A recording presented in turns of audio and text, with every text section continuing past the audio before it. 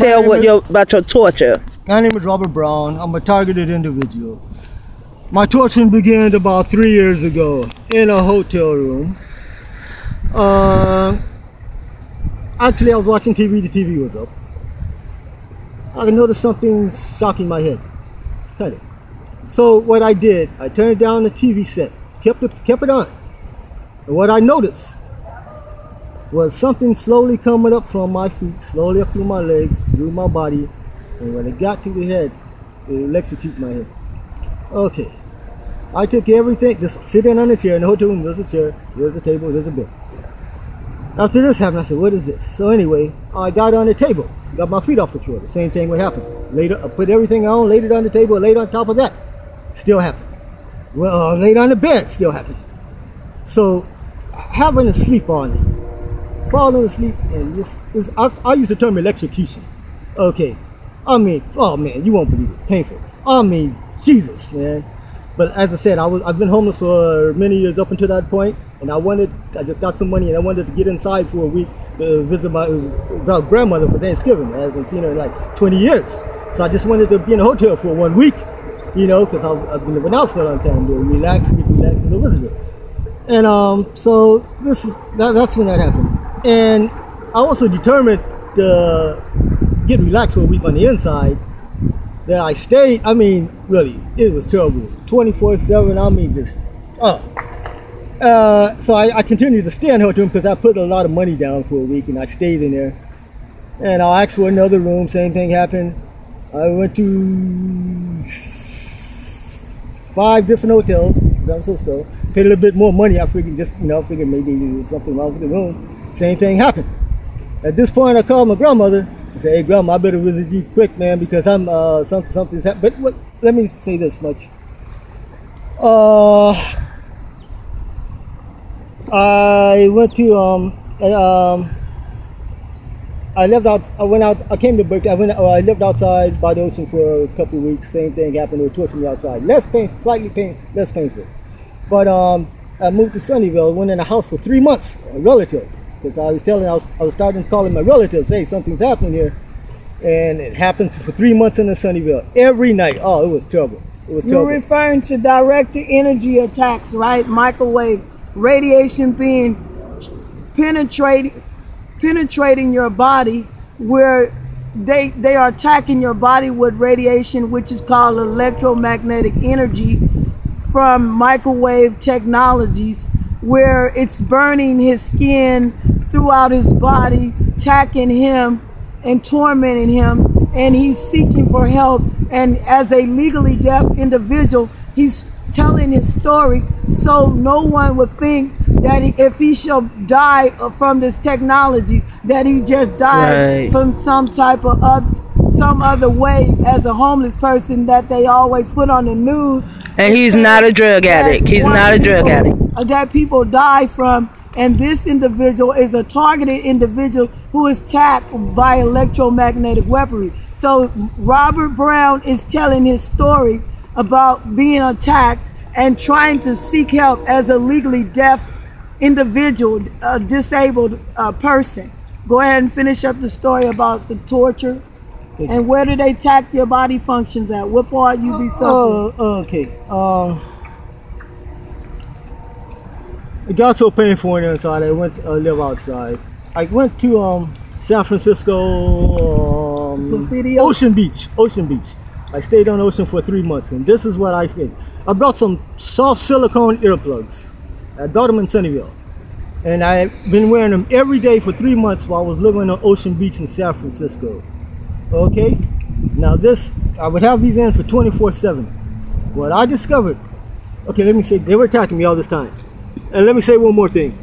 After Ocean Beach, I went up to Presidio, the National State Park in San Francisco, and I stayed there for another 3 months. It's quieter up there. The ocean waves, it's kind of, all you hear is the ocean waves, but in the forest, National Presidio, is very quiet.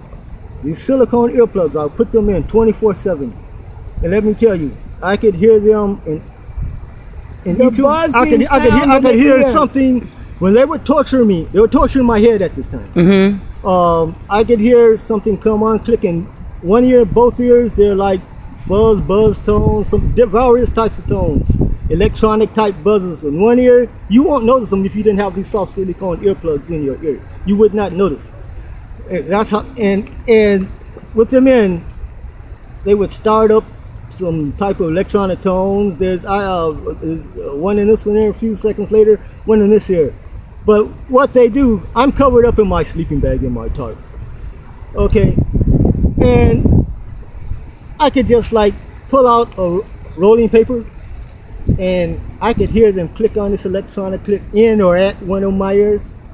Okay, and then they would do another one. And then if I were to roll up and I would smoke my cigarette right before it would just electrocute me right before I even put it to my lips. It electrocute me while I'm rolling up, when I'm smoking, after I'm smoking. I can hear them turn this stuff on and off with these earplugs.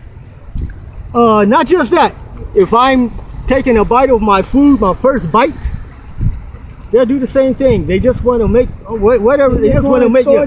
They want to torture you. I know the feeling. I know the feeling. They torture me similar to that. 24-hour torture. And let me say, yeah, I know. And I'm up there alone, and if maybe a Caucasian woman will walk past me, right when they get by me, someone will electrocute my head every time. And they want you to so think it was somebody is pushing. It's not her. Somebody is pushing buttons on me. Okay? Yes, yes. Somebody is pushing buttons on me. And I'm glad I met Miss Anderson here because she's giving what her organization is matches what's been happening to me.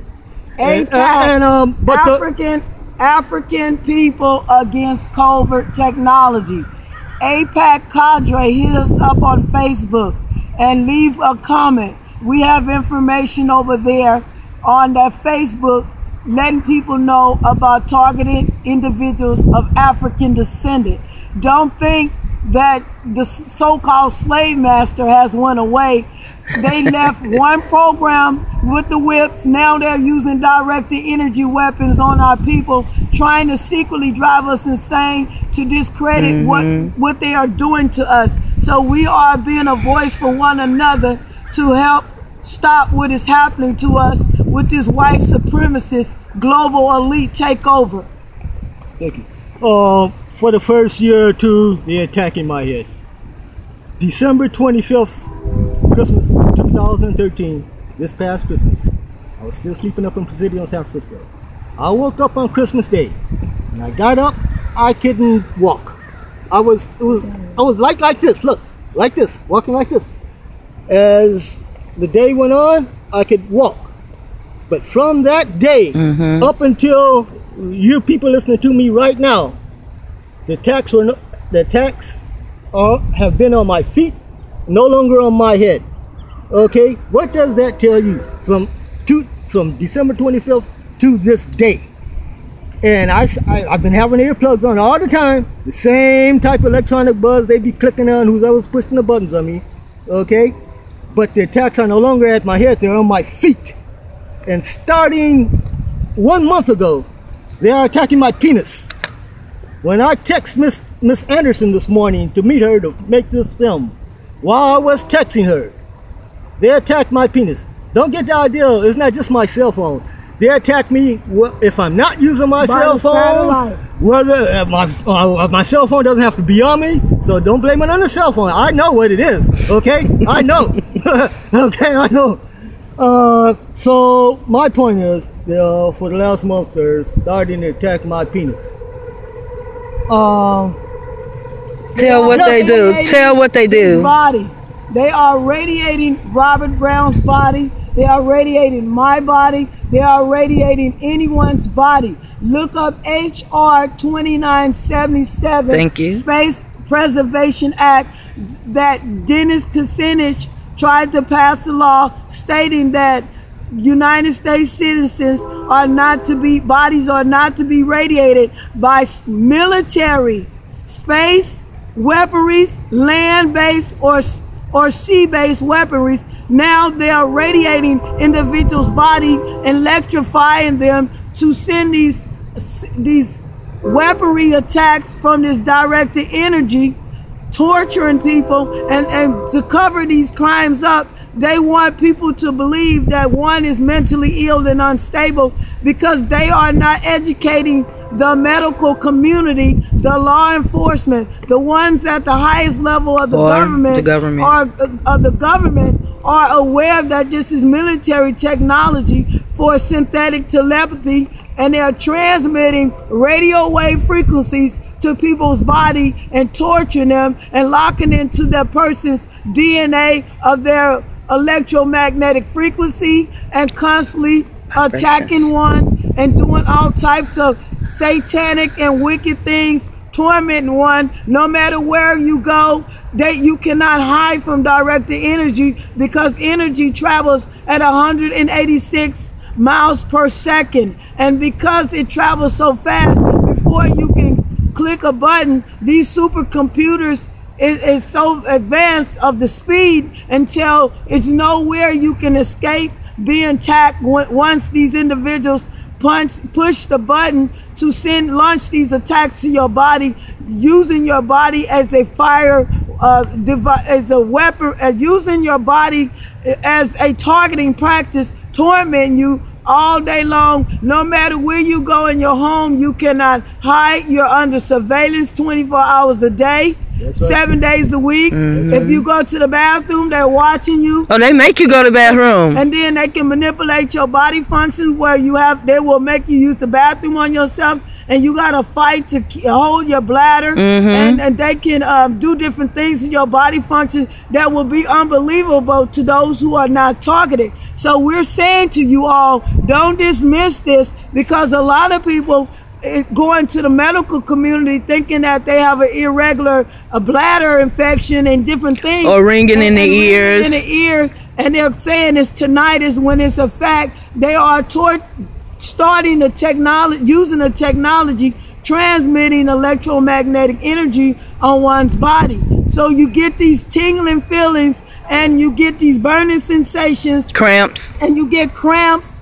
And also you deal with so much forms of torment, then it's unbelievable that somebody would be out there to be wicked like that, to want to launch program computers and create encrypted files to say to the computer, writing computer language to target one and torture one, writing programs and scripts to watch one and use this technology throughout one's life. Or through the day when you're sleeping, they're plotting and writing these programs to launch these attacks to your body throughout the next day. It's very sad that they are programming computers to hurt people. People don't hurt people. You mean computers don't hurt people? Yeah, program these computers to hurt people. Computers don't hurt people. Right. People use computers to hurt. This is a new way of torturing people with directed energy weaponry instead of using firearms, because they believe if they not in have physical contact with you, that they can torture you with no hands or physical torture, and they will escape being prosecuted by the local law enforcement and city officials who would prosecute them if they knew that these things are really happening. So our job as targeted individuals is get the word out. And my heart went out for Robert, although I'm a targeted individual myself, because he's legally deaf, and from him being legally deaf, his life is more in danger than mine, because people would discriminate him and think he's mentally ill because he is deaf. And I, myself, and others like Israel,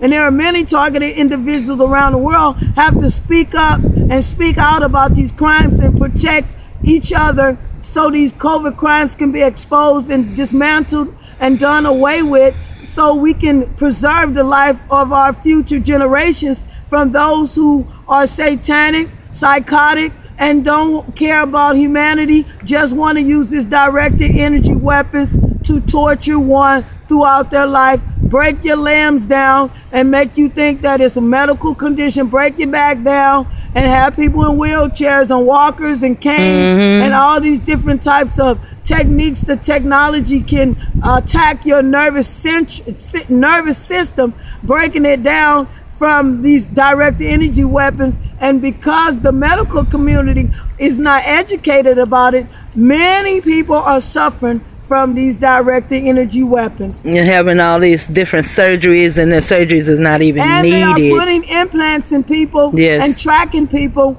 and a lot of people are not aware that they have been implanted. And people like Dennis Kucinich, as stated, and other people like Jim, don't worry, just keep moving. I forgot his name. Jim Gass.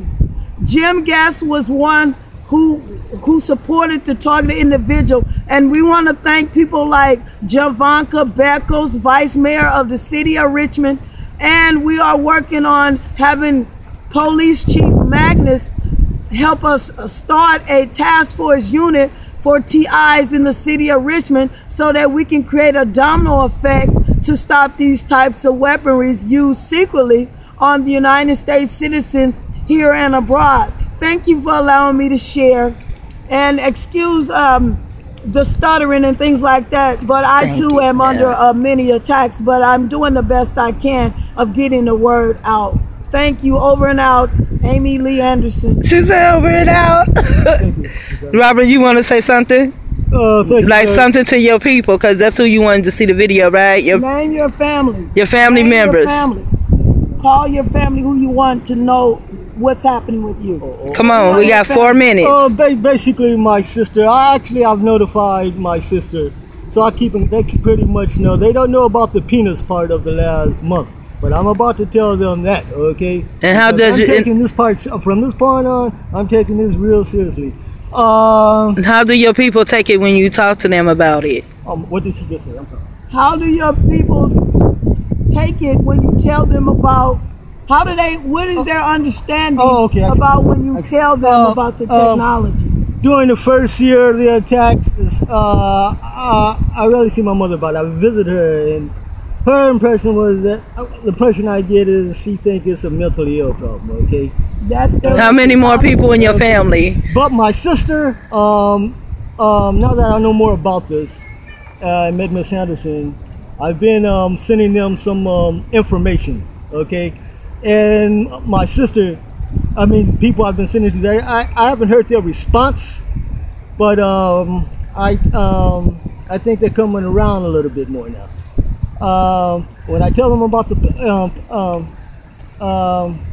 I haven't really been talking to them as of late, but I think they're coming around to it based on what I've heard the last time I've talked to them. And they want people to think that this is all in our minds when it is not. Right. Because the Creator fixed it where when we feel things, we know what's happening. And this is the game they played. They did that to Aaron Alexis. They did that to Marion Carey. They did that to the lady in Florida who they said that she ran her children in the ocean. And that individual said she was hearing demons in her head. And the other lady said the devil told her to do it. And the devil told her to do it. Well, they're using this technology to communicate with one's mind, and it's called V2K, or voice to skull transmission. But the scientific name of the technology is called microwave auditory hearing effect.